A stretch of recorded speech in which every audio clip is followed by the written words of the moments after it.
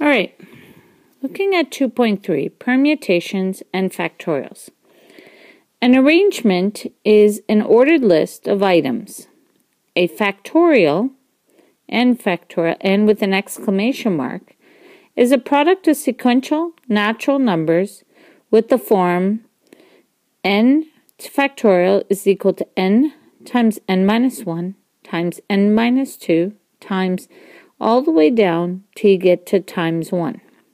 Now, example 1.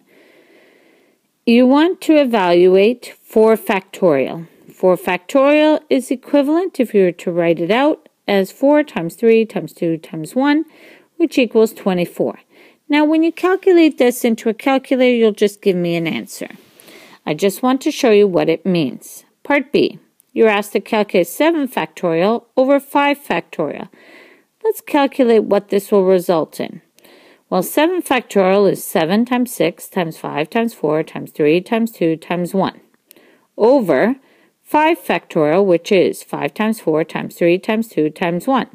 What does that mean? Well, actually, folks, that means that 5's will cancel, 4's will cancel, 3, 2, 1, and same with the denominator, 5, 4, 3, 2, 1. And what are we left with? That's right, 7 times 6. 7 times 6 is 42. Part C.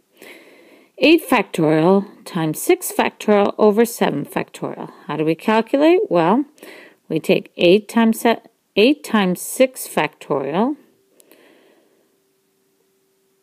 Why is it 8 times 6 factorial? I want you to look at this and understand how I simplified this to this. This is 8 factorial. This is 6 factorial. We have 7 factorial underneath. 7 factorial is contained in 8 factorial with 1 left over. So 8 times the 6 factorial, which we already had. 8 times 6 factorial is like 8 factorial divided by 7, or 8 times 6 times 5 times 4 times 3 times 2 times 1, which results in 5,760 as our final answer. So this should be pretty straightforward. Moving forwards. When an arrangement of items needs to appear in order, it is called a permutation. The total number of these permutations is written as NPN, or PNN, which equals n factorial. Example 2. A half-hour TV show has 8 30-second advertisement time slots. In how many ways could the 8 advertisements be assigned a time? Well, the answer will be 8 factorial. Excuse me, folks.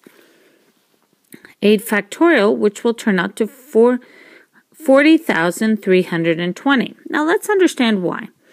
You have 8 slots, all right? 8 slots, and each one can have up to you have 8 slots of 30-second time commercial.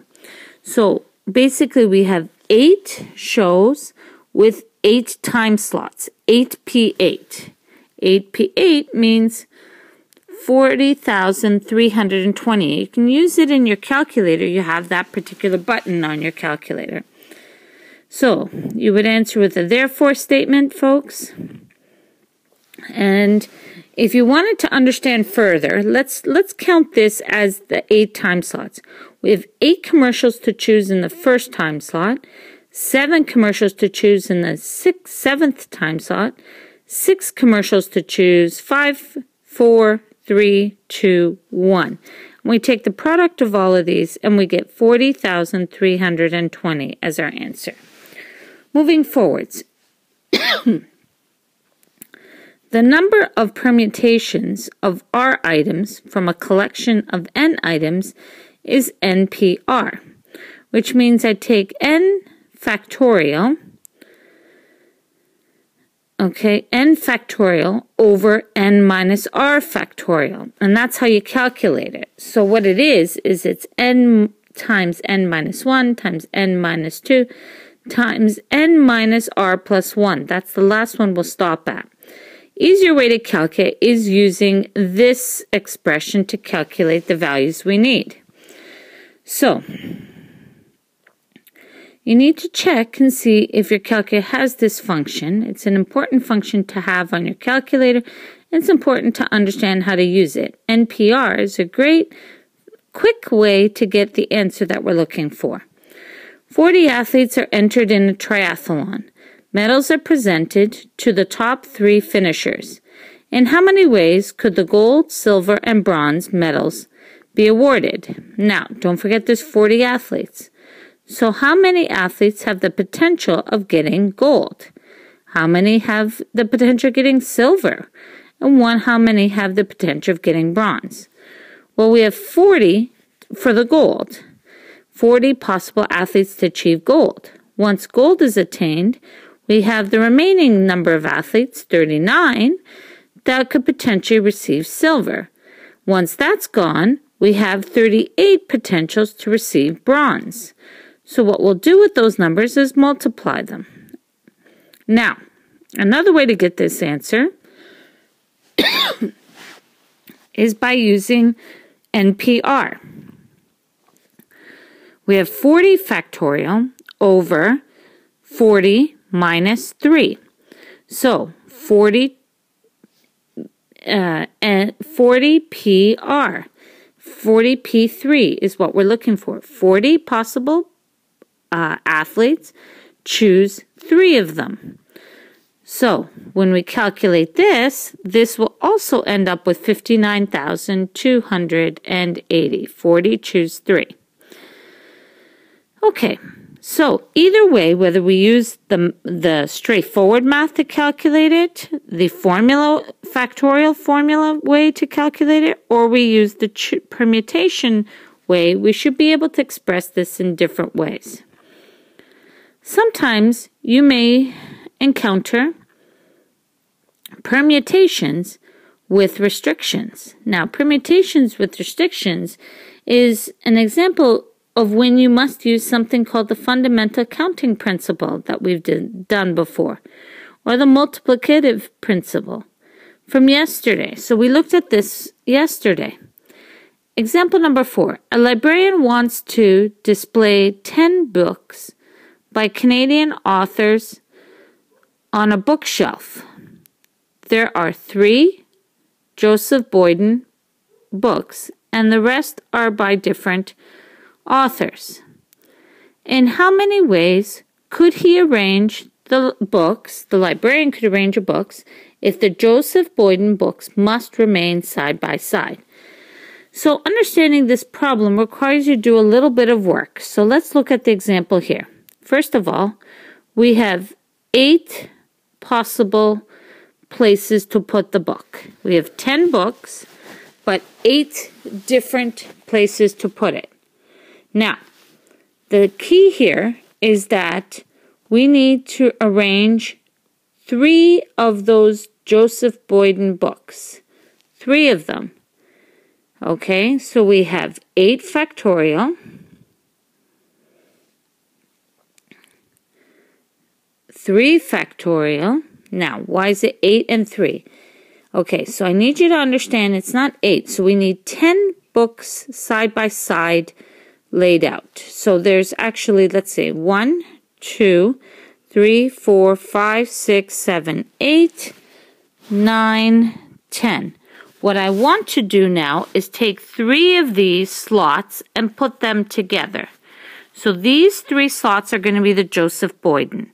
So I can arrange them in any way that I want, also known as 3 factorial. That's your 3 factorial right here. Now, the remaining 7 books, 1, 2, 3, 4, 5, 6, 7, can be any of the other 7 books. With the knowledge that these 3 can be anywhere, I could do it here. Or if I want to, I could erase all that highlighter right there, folks.